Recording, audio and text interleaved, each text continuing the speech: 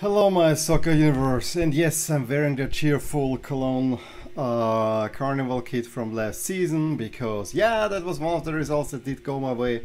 But overall I have to say that today, Sunday, was super frustrating for me. It is so frustrating that I'm actually shooting this video now instead because I don't want to watch any soccer anymore because I had it more or less. And it's all down to my two favorite teams. Milan Serie A video is the fourth one in sequence, probably, if not the fifth one. And LASK more or less playing at the same time, half an hour difference, and both of them having demoralizing losses. And yeah, we'll talk a teeny bit about those losses, about the loss of LASK, because I honestly, I had it. You will get a little bit of my frustration, but I will not spend too much time. No, let's see, I will spend some time on that loss for sure. But there is also quite some interesting issues in Germany that we do have to talk about. And you saw it in the headline. Yeah, we have the FC Hollywood back, meaning of course Bayern Munich. And I have to dig a little bit deeper because what happened on the field was by far not as interesting what's happening off the field. And it overshadows not only Halland returning, but such a goal-filled round. If you were watching on Saturday afternoon, like I did, the conference, first half was kind of so and so a little bit, and then second half it exploded. I think they had in the first 6 games they had 20. In the 5 games they had 23 goals. First five games, 23 goals. Absolute madness, and most of them were scored, of course, in Fürth. But let's go to Austria, where, I mean, the shocker. And the funny thing is, all the 4 teams here, their expected points totals decreased because they all had rather disappointing results, but they still repeat the best one because they only got a draw. All the other 3 lost. So how I announced it, the big 4 teams in Austria, like now two rounds in a row, are the losers. That's how it goes. And yeah, it probably means I need to get some other Austrian teams as well. So the big shock was that Austria Klagenfurt beat Salzburg. Salzburg hitting a really rough patch at the moment. Last week they only managed a draw, then in the Champions Leagues that was nothing. They had already before in the Champions League, so I actually think there's a really good chance that Salzburg crash out of the Champions League in 4th place. At the moment, because their form is really going down. It's not for lack of trying, but you know, you hit on counter attacks, and if what's his name, Gemic Bazi scores the first goal on a counter attack, and then I think he sets up the second one by Pink. Those two really being there in the 80th minute, 2-0. Christensen gets a goal back very late on, but Klagenfurt just riding their momentum and beating the big boys in Salzburg. I mean, another big win is for Tirol, who now suddenly get it going. How I wish was that, and Wolfsburg also bounced back from their loss. I actually watched the conference in Austria, at least for most of the time, between Austria Vienna and Sturm Graz, and I gotta say, that win for Austria Vienna, 2-1, probably even a little bit flattering to Sturm Graz, another team who's hitting a little bit the skids at the moment. First half, slight advantage for Austria. Second half, Huskovic gives them the lead. Kuhn is then sent off for a tackle from behind. It was rather clumsy when Jukic makes it 2-0. It was only one winner, although former Austria player Zakaria pulls one back. Hartberg LASK.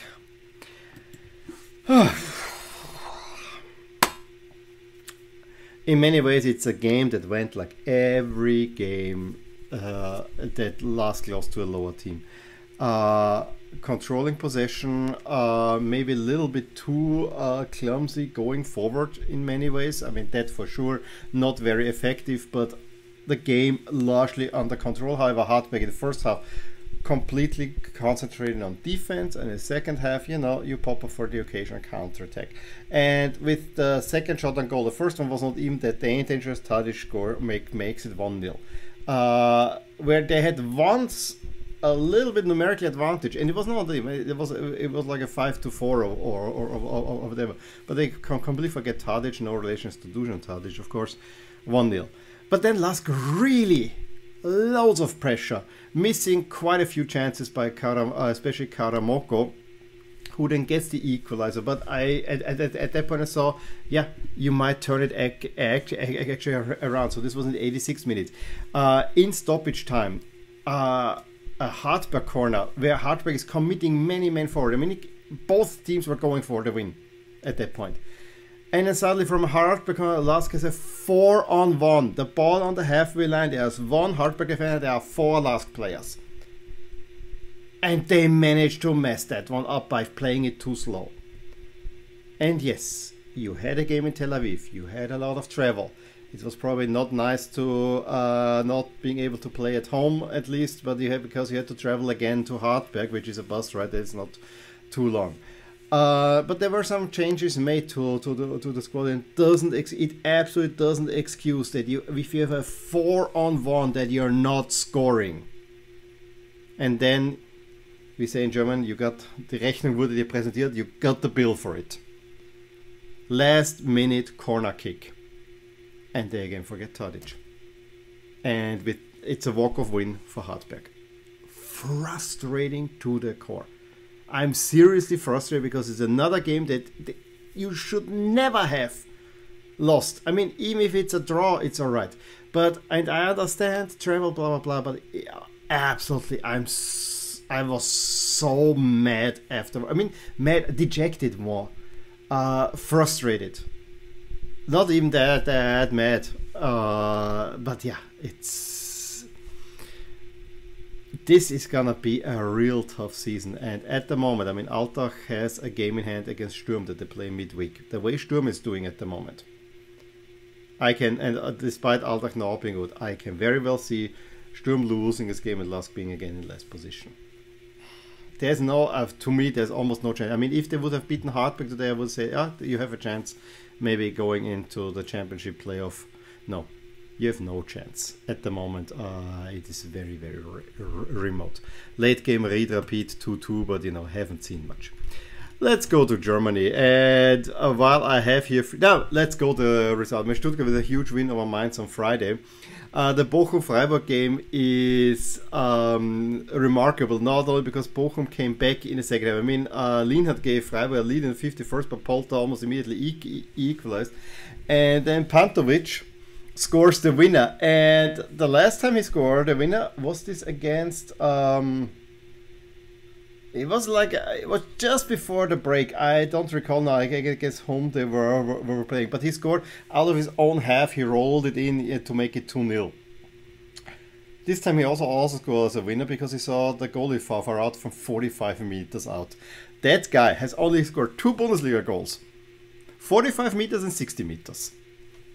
Go figure. Pretty much remarkable, and a team Bochum that always was kind of a little bit so and so on, because we call it the grey mouse, a team that doesn't really bother one or that.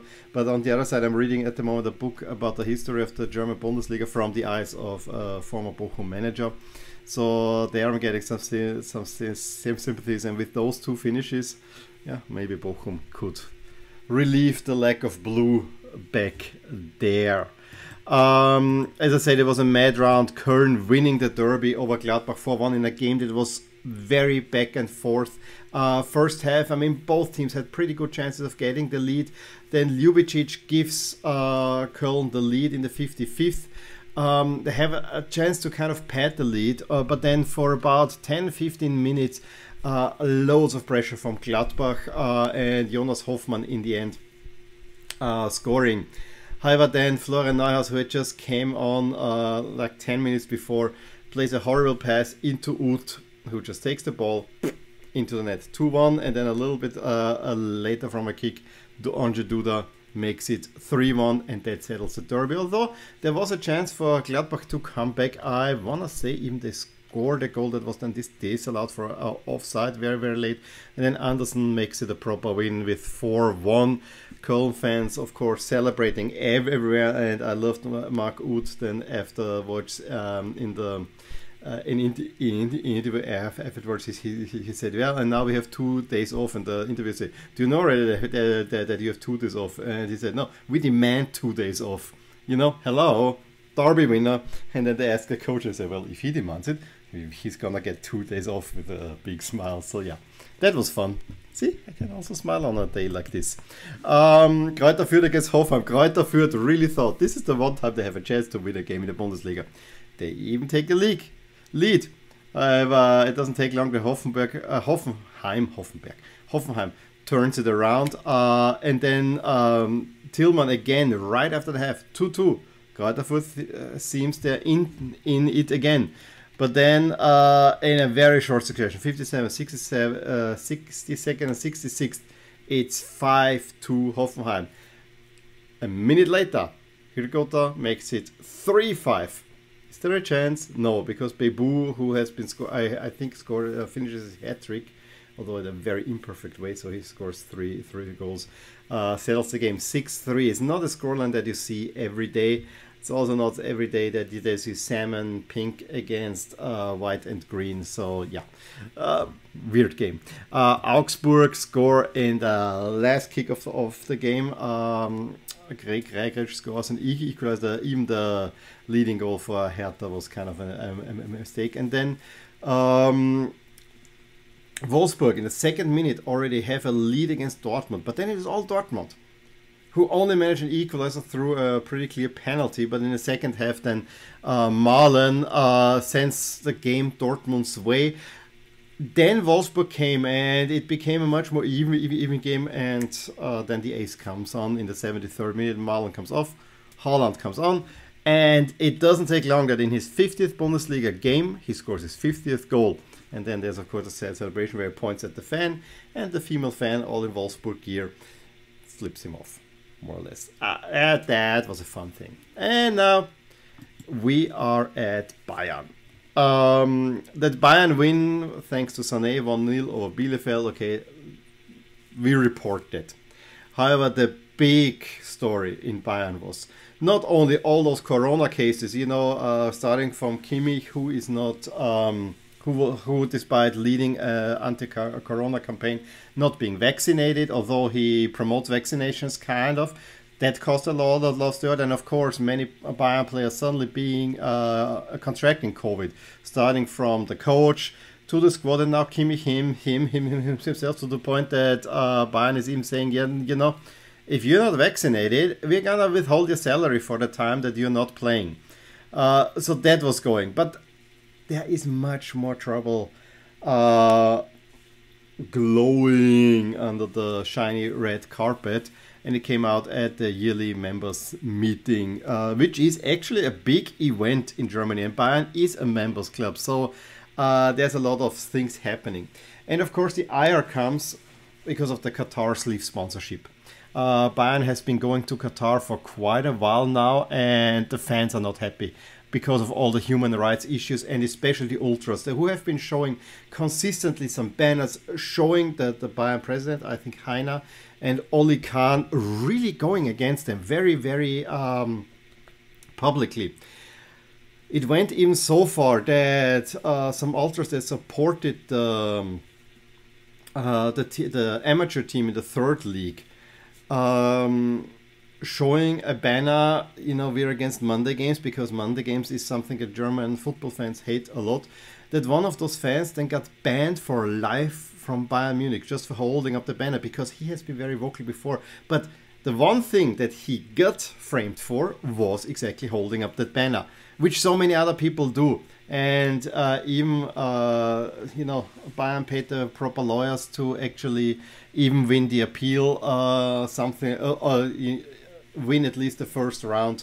It is now under appeal, and so a whole lot of things were flaming up. And of course he's a member, so he can come despite restrictions, and members can put certain points up for discussion, and they put up the Qatar membership and the motion to require from sponsors to you know, agree to basic human rights and so on.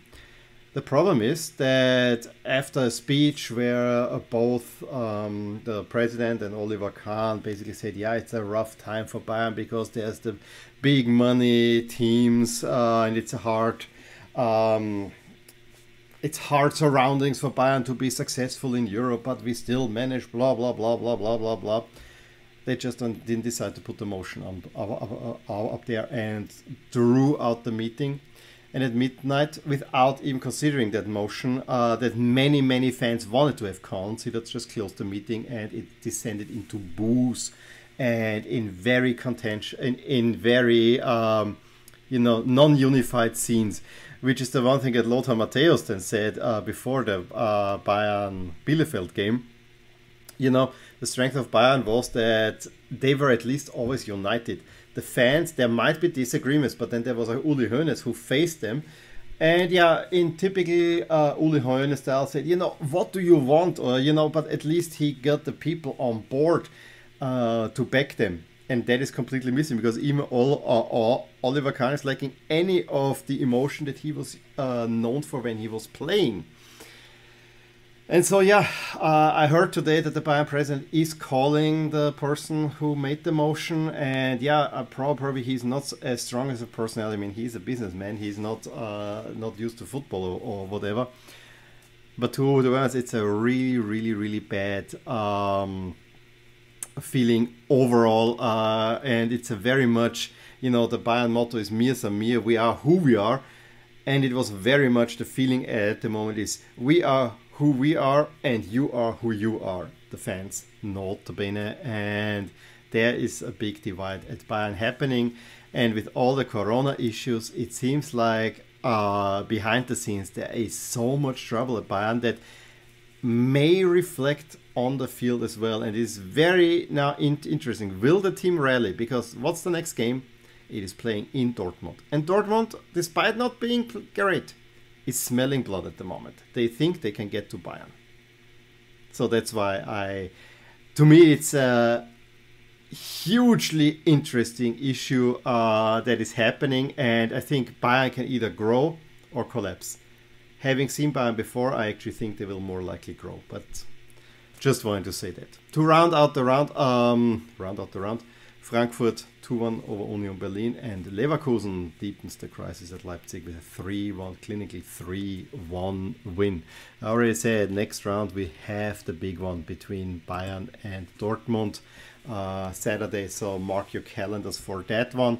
Other than that, I mean, Union Berlin Leipzig is such a weird game, very you know, the fan-based cult team versus against the plastic team. So that is another one that kind of sticks out to me. Other than that, I think there's not really Bielefeld to Köln somehow, but you know, not really. In any case, it was a long video, but I think it was worth it. I need to get a little bit frustration. I want to give some background info on Bayern. I can also tell you that the next video on the Premier League I probably also will make a little bit longer this discourse in two topics, but you know, that's what it is. In any case, let me know your thoughts on the happenings in Austria and in Germany, and if you have anything you wanted to add, especially to what was happening at Bayern. Give me a thumbs up if you enjoyed this video, subscribe to my channel if you want to see more, and I'll talk to you soon. Bye! Hey there! I really hope you enjoyed this video, and if you did, here are some videos and playlists that you might actually enjoy too. Also, please consider subscribing to my channel and also hit the little bell icon so that you get notified whenever something happens in my soccer universe. And with that, have a wonderful day!